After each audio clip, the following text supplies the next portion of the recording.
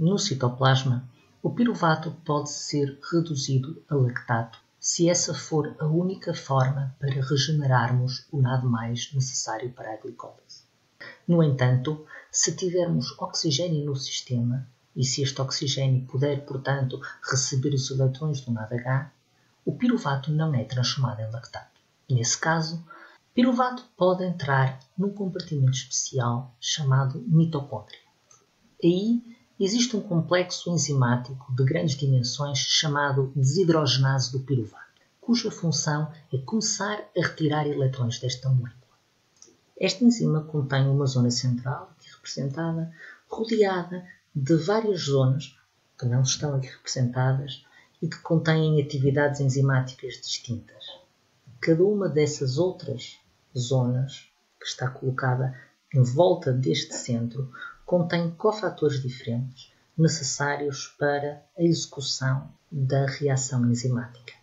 Entre esses cofatores encontram-se alguns derivados de vitaminas, como por exemplo a tiamina, também chamada vitamina B1, a lipoamida e a flavina. No ambiente enzimático, a tiamina dá origem a um carbanião, representado aqui a cor laranja. Este carbanião pode reagir com o grupo cetona do piruvato, que recebe um próton de um aminoácido circundante o centro ativo, transformando-se então num grupo hidroxilo. Nesta estrutura, torna-se bastante fácil retirar este grupo carboxilo sob a forma de dióxido de carbono, uma vez que os eletrões que se irão libertar desta ligação podem ser recebidos pela tiamina.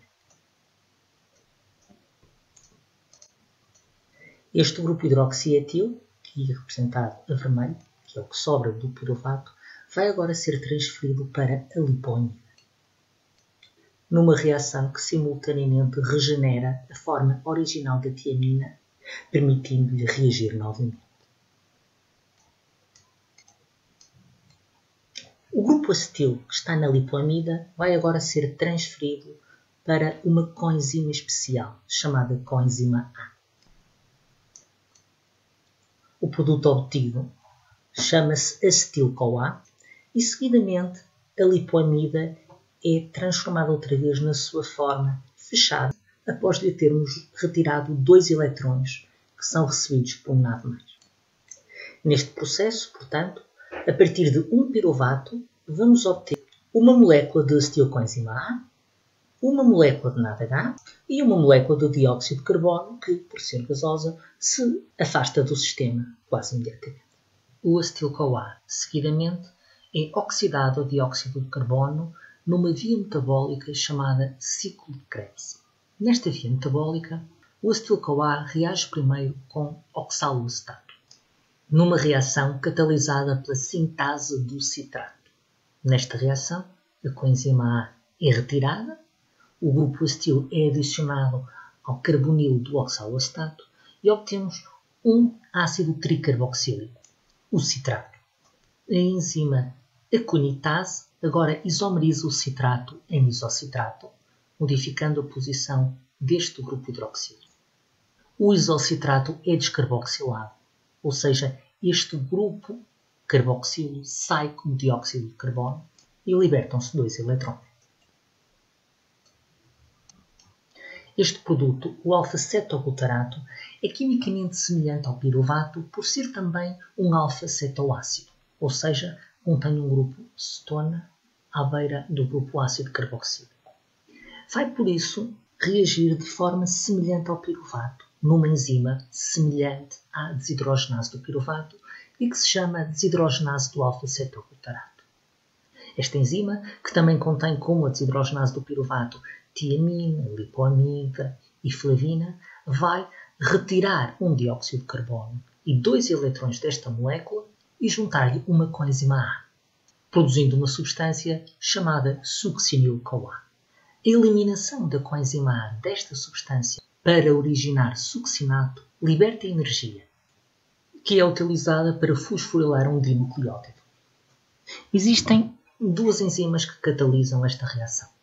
Uma delas fosforila o GDP, outra fosforila o ADP.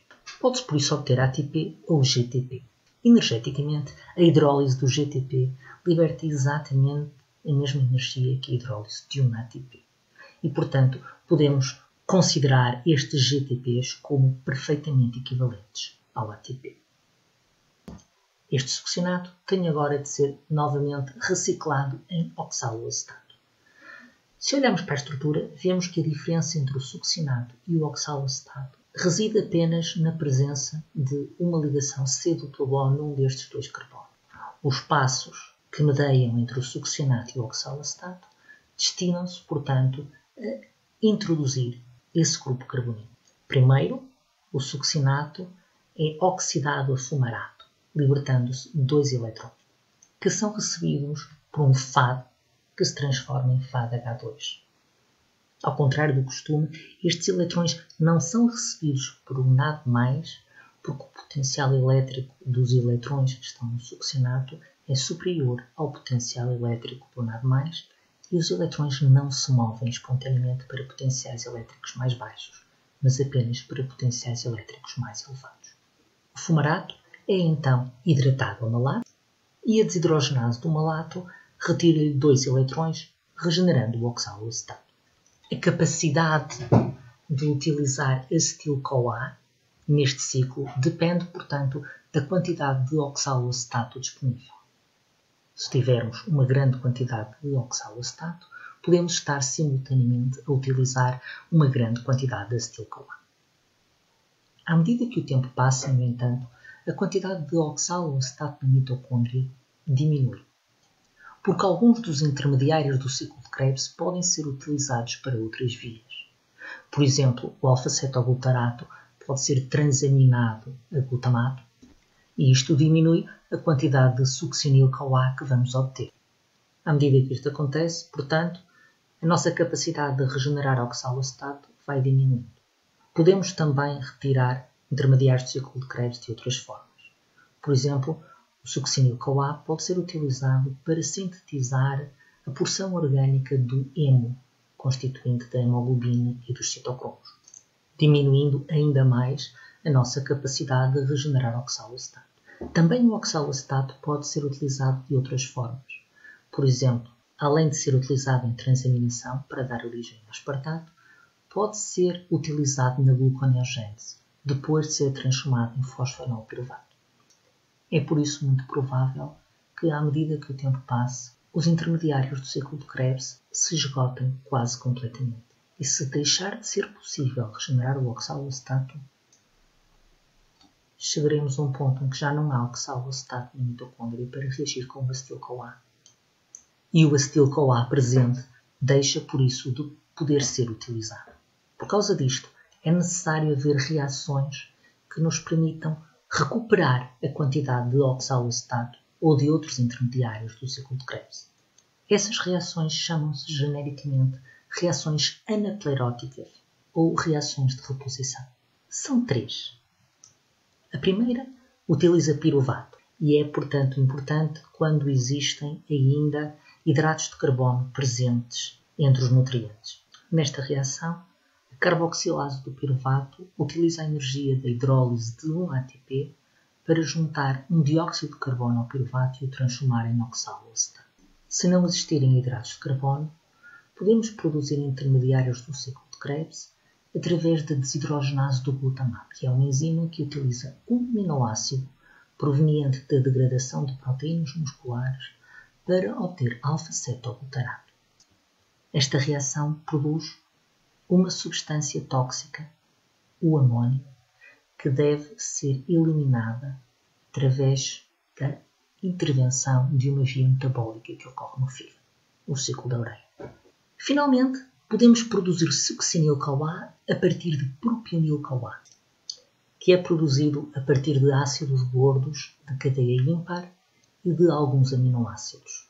Esta molécula é primeiro carboxilada a metilmalonil coenzima A, numa reação que, tal como a reação da carboxilase do piruvato, utiliza dióxido de carbono e um ATP, e depois o metilmalonil-CoA é isomerizado a succinil-CoA numa reação enzimática que exige a intervenção de um cofator derivado da vitamina B12.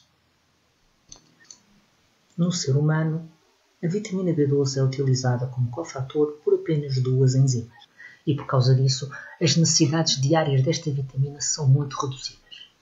Nós obtemos-la a partir de carne de ruminantes, uma vez que ela é produzida por micro-organismos metanogénios que habitam no seu sistema digestivo. Pessoas com uma alimentação equilibrada não têm geralmente dificuldade em obter as suas necessidades diárias de vitamina B12 e conseguem até armazenar no seu fígado grandes reservas desta vitamina, que geralmente são suficientes para uma dieta totalmente ausente de vitamina B12 durante 3 ou 4 anos. Não é por isso frequente encontrar pessoas com deficiência desta enzima, a não ser entre indivíduos que tenham uma alimentação estritamente vegetariana, portanto desprovida de qualquer alimento proveniente de ruminantes, ou então em indivíduos que tenham falta de uma proteína chamada fator intrínseco, que está presente no nosso estômago, que é absolutamente indispensável para absorvermos a vitamina B12. A ausência desta vitamina tem como consequência uma forma especialmente grave de anemia, que se chama anemia perniciosa, que não pode ser revertida, como a maioria das anemias, por um maior aporte de ferro. Para curar a anemia perniciosa é necessário ingerir quantidades bastante mais elevadas de vitamina B12 do que do costume, a fim de assegurar que, mesmo na ausência de quantidades apropriadas do fator intrínseco, o corpo consegue absorver a quantidade necessária de vitamina B12.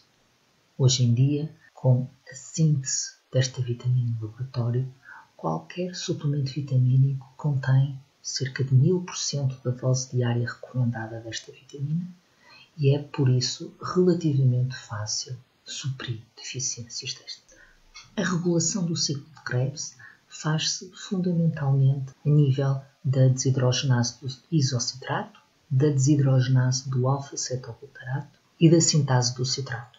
As duas desidrogenases são inibidas por excesso de NADH ou de ATP, ao passo que a sintase do citrato é inibida por um excesso de citrato. Portanto, à medida que o ciclo de Krebs progride e se produzem grandes quantidades de NADH, ele vai ficando progressivamente inibido.